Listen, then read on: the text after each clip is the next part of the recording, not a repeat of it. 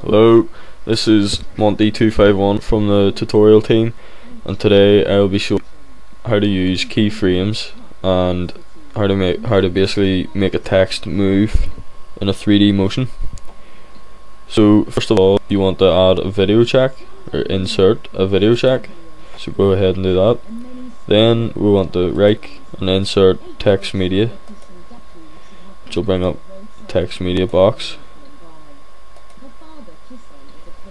Then type your text in.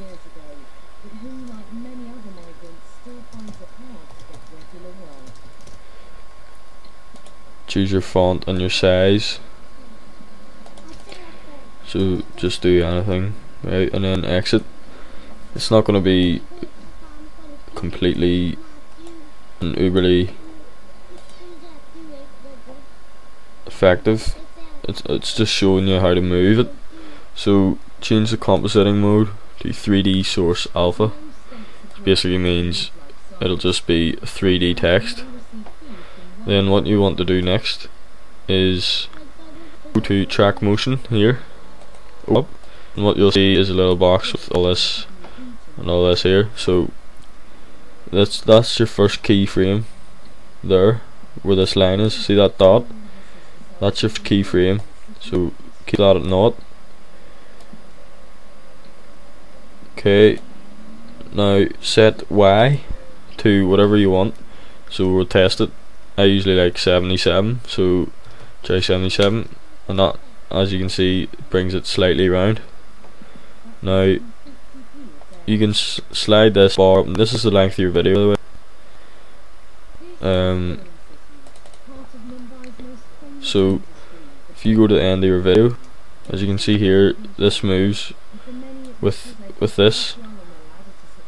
So go to, say, near the end of your video and put it back to 0, which means it resets back to 0. So do that, and as you can see there, so exit out and we'll give it a wee test.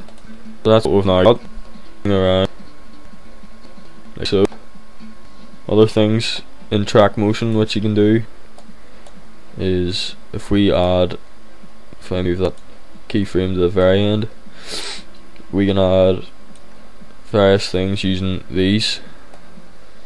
Watch the text, we can move them, make them spin. Okay, so then add another keyframe, move it around again, move this, another keyframe, move it around, upside down, one more. Okay, then exit. Now what we'll have is this. You can see it turn around from each game here on the video. You can do various amount with this. It's very effective for videos such as this one. Now you see that this is blurry, this will not be very final output, and I'm going to show you this simple video.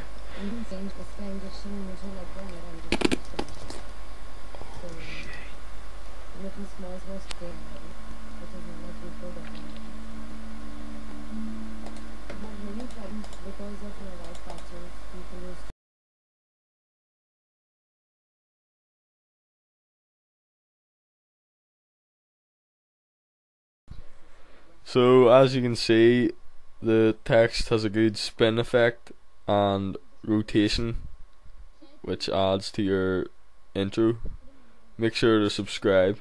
Thanks.